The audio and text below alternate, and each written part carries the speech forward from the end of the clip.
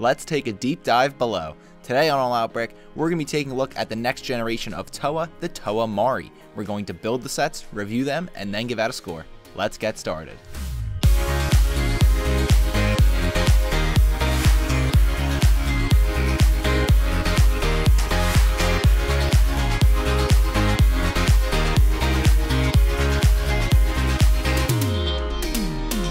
Hey everyone, I'm Christian from All Out Brick. Welcome to another Matanui Monday. As always, the best way to tag along with us every week is to subscribe and turn on notifications. This week, we'll be building the Toa Mahri, which were released as a part of the 2007 line of Bionicle. The Toa Mahri capture the same characters as our Toa Anika, only with some slight modifications as they head down into the waters to Mahri Nui. As previously stated, the Toa Mahri are the former Toa Anika, transformed into sea-dwelling heroes by the Mask of Life. They descended into the depths in their conquest to obtain the Mask of Life. Once there, they had to work hard to earn the trust of the Matoran, who were quite skeptical of their motives. Taking a look at the packaging, we've got some pretty interesting canister design here. It's a very different design with this big plastic outer ring that matches the color of each Toa. Then you can see there's like this general instructions looking graphic on the inside that shows the age of the set number, and how many pieces there are. And then on the back, there's this thin little paper sheet that covers the back edges and really just seals it in. It's held in with two little sticky tapes, and there's some graphics here of the Toa Mahri inside, some Voya Nui and Mahri Nui graphics showing, how they fit together. And then it shows all of the 6 Toa Mahri and how you can collect them and how you can mount them inside of their canisters. Let's go ahead and unbox one of our Toa Mahri. I'm going to be unboxing Holly here, who is going to have some interesting joints. Hopefully they're in good condition. Like I said in the packaging overview, kind of a flimsy packaging. Honestly, a little disappointing if I have to say that they kind of just threw these little plastic tabs on it and a piece of cardboard and called it a day, because the canister design is so nice that you just wish it was a little bit better. All right, these are a little bit tough to peel off. They've been waiting a long time to come off. All right, and there's the second one. So I guess we're just going to lift this up. Okay, so now we have an empty shell here. And now clear canister with this little border. I think this should just come right up, I would imagine, right? Or is this sealed on the inside? This is interesting. So what it looks like to me is there's this tiny little thumb punch right here. And I don't know what's going to happen. Then we go ahead and punch it through. There we go. We punch that through. How do we separate? I'm trying not to rip this entire thing apart here. Man, it looks like we're going to have to rip this entire back off. That's unfortunate, but oh, this is going to stink. I guess this is why when I was searching for these, I could really only find them in new condition with this backing and everything. Now I know why. This is inconvenient, but there we go. Right around the edges.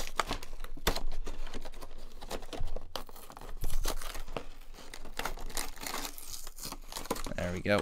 Alright, so we've got a couple loose pieces here. Whoa, this is some interesting molds. I'm excited for this. We've got a launcher. That's going to be cool. Let's see. Big bag of parts. Lime green joints. All look good for right now, at least. Some more parts. Some instructions, and then there's that little canister sleeve. Let's take a look at these instructions real quick. Pretty cool. We got a vertical design, and then it switches to horizontal. Back, we got a Toa Mahri advertisement. Pretty cool looking. And some general Lego advertisement. Nothing crazy in the back. But, boy, that was an interesting unboxing experience. It sucks that we basically had to rip that paper sleeve off, because now we can never really box it back up, the way it was. But that's okay. We got some loose pieces. This awesome looking, machine gun, I guess is what I will call it for now, and then the bag of parts and the instructions. I've never actually built a Toa Mahri before because I missed out on their original release way back when. So with that said, I am absolutely pumped to see what these models can deliver. Let's go ahead and get them built.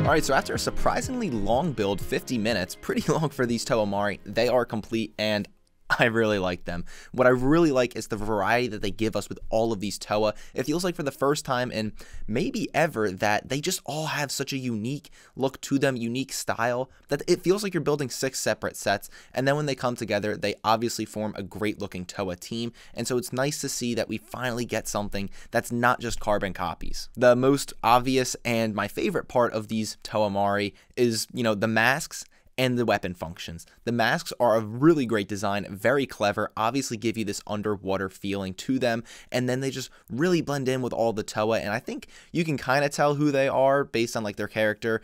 Some of them are a little bit closer and a little bit further away from their original Toa Anika mask looks, so I think they're kind of hit and miss there, but boy do they look like a very sleek design, and I'm very accepting of what we get here for these Toa Mahri masks. And the weapon function, it's awesome.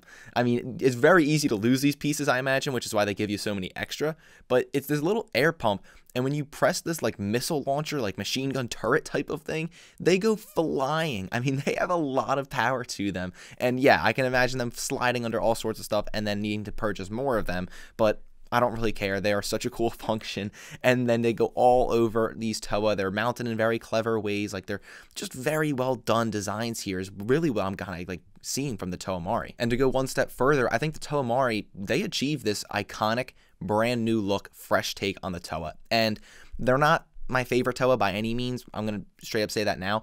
But I think what they do is create this iconic look across the board.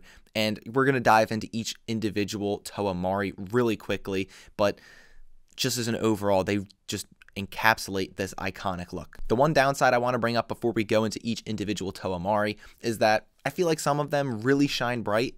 However, that really makes some of them fall pretty down. Like, there was a couple Toa Mahri where I was like, not a great one here, but I think as an overall, they're going to make up for it, and you'll see as we dive into each one kind of which ones I like and which ones I think could have used some improvement. So let's go ahead and dive into the individuals. Let's start with Kongu. Kongu's pretty cool in the fact that he's got 2 of these missile launchers. Really unique look right there that's going to separate him from the rest. He's got some awesome dark green throughout. A little bit too much gray, I think, for my liking. I would have liked to see maybe a little bit of some, I know lime green comes later on, but some brighter highlights of green I think would have really suited him somewhere in his arms. We get these really cool dark green Rakshi feet, which are awesome. I mean, my favorite part of Kongu has got to be his head design. The mask is awesome, and he's got this little air tank that sticks on the back of it. Really, really cool things here.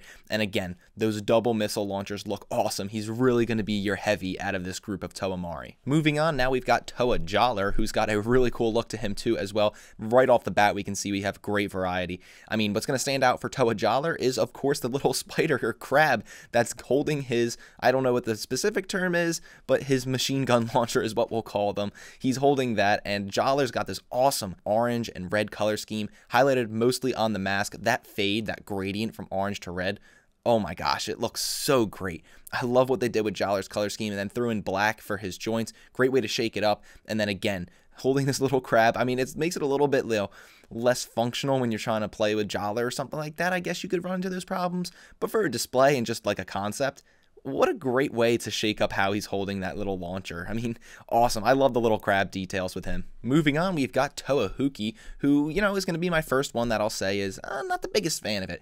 I just think it looks a little incomplete in this chest design here compared to what we've seen so far and what we're going to see moving on. I like how they gave him this big staff and these cool little shoulder blades, but something about him he feels a little small. I mean, I'm not a huge fan of this mask design for him. I think it's a cool concept. I just think, maybe if they inverted the colors, I feel like there's just a little bit too much yellow for Toa Huki, and it's just a little bit distracting, and it feels like a little bit of a rinky-dink incomplete set. Next up, another Toa Mahri that not the biggest fan again is Nuparu. I just feel like he's so generic, a ton of black. I would have liked if they thrown in some other colors in there. I mean, when you look back to the Toa Nuparu, the Toa Anika version, it really shifts here. And then we've got like the silver highlights.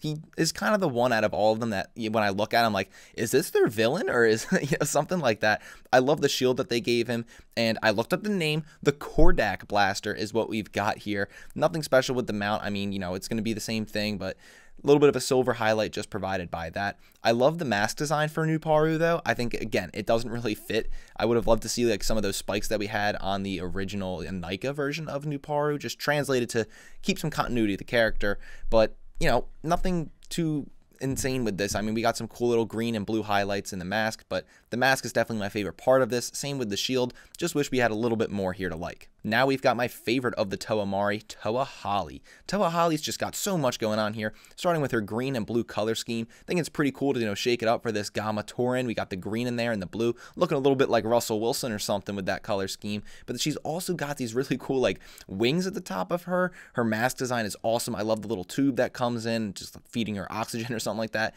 Not like Bionicles would need oxygen though, right? I don't know. There's a little bit wonky there.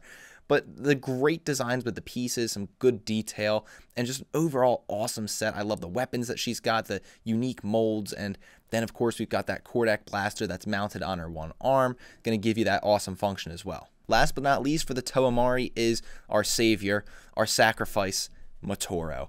Rest in peace to Motoro, but boy is his set pretty cool looking. I mean, not the best. I think they could have added a little bit more detail here, or not detail, but some more popping colors and just a little bit of that blue. My favorite part of Motoro is the fact that he incorporates pieces through all the generations of Bionicle.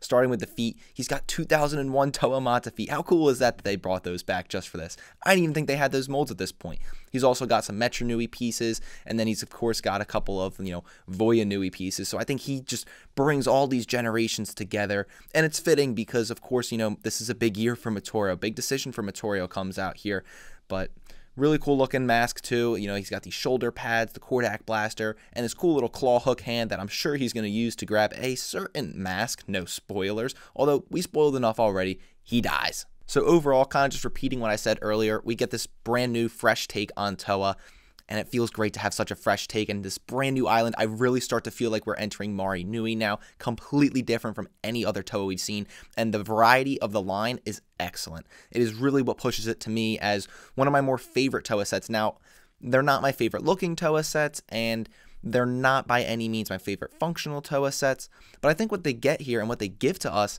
is this brand new take, this freshness that we really needed at this point in Bionicle that just launches us into this new story, creative new decisions here, awesome color schemes, cool mask designs, awesome weapon functions, and I just think it was time to have something like that. It felt like we were kind of in a lull the past couple of years with the Toa Hordika, and the Toa Inika were pretty good, but let's be honest, they weren't anything super stellar, and then when you look at the Toa Mahri here, great fresh take. I feel like I'm a bit rejuvenated with Bionicle, and that's all I wanted from them. If you want to get your hands on your own Toa Mahri sets, it's kind of up in the air of like how much they're going to cost.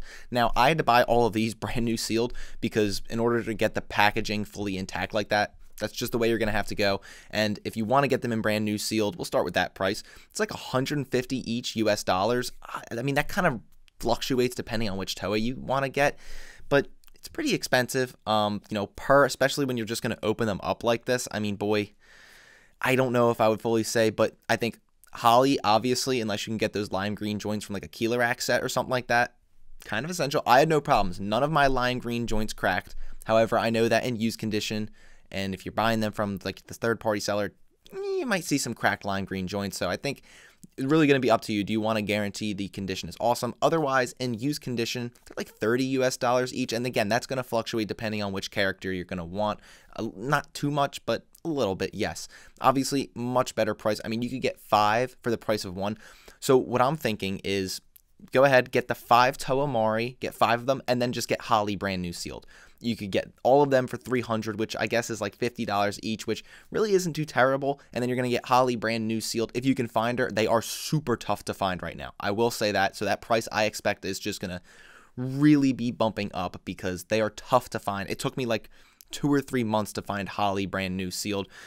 That being said, do what's best for your budget, but I think you're really going to enjoy what you put into these sets. I mean, in terms of a score, I'm going to go with an 8.7 for the Toa Mahri. Like I said, really like this line of Toa. I really like them, but they're absolutely not my favorite, and they give me this rejuvenation feel and like this older days type of Bionicle feeling, like I just opened the Toa Nuva or something for the first time. But there were a couple things, I mean, starting with the unboxing experience, not the best, so that's going to bring it down a little bit. That's part of the set.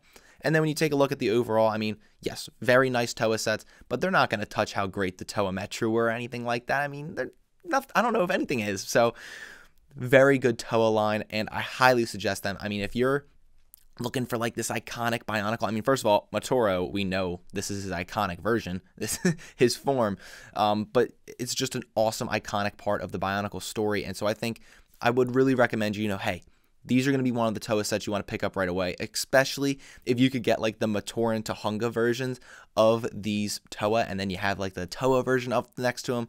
I would definitely say these over the Toa Anika. So 8-7, pretty great Toa sets. Not the best, but boy does it have me excited to see what the rest of 2007 is going to give us. The Baraki next week, oh man, I feel like that's going to be a great one. So thank you guys for watching. If you like this video, be sure to give us a thumbs up and subscribe to our channel to be the first to see all of our future content. Also be sure to check us out on our website and on our Facebook and Instagram pages. Until next time, stay bricking.